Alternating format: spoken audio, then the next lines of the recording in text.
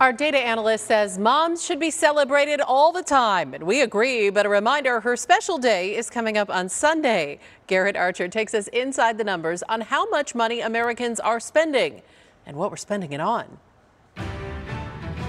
If you don't count back-to-school spending, Mother's Day is second only to the Christmas season for holiday spending. The National Retail Federation says Americans will spend about $33.5 billion on mom this year, but that does represent a downturn of about $2 billion. 84% of us are celebrating, and we each spend about $254 on the moms in our life. Simply put, we do love our moms.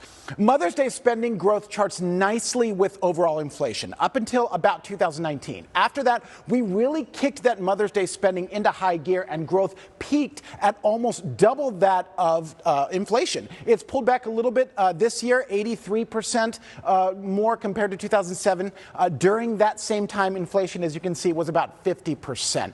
And how are we spending on mom? Well, it's all about the classics. 3/4 of us are getting the moms in our lives flowers and greeting cards. A little more than half are taking them out on special outings. When we buy gifts, the top 3 categories are jewelries, special outings, and electronics. Compared to last year, we're cutting spending on almost every category here. Jewelry is very expensive, so it still leaves, but households that are buying mom some bling are spending $7 less than they did last year. It's the things like special outings, brunch, dinner. This is seeing an increase of about $2, average $45 per household on that. A happy Mother's Day to my mom, Joanne, and my wife, Karen, and to all the moms out there. With a look inside the numbers, I'm Garrett Archer, ABC 15. Arizona.